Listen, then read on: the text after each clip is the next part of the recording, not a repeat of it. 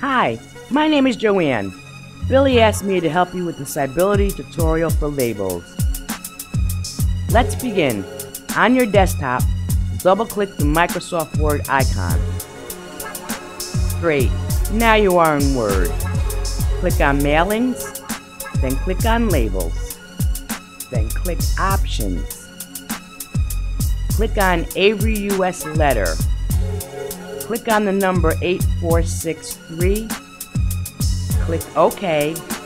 Then click New Document. Click Layout. Do you see the box on the top where it says Alignment? Click the Center button. Now you can start typing your labels. Good luck. Billy and I will be back after you finish typing your labels. You are doing great.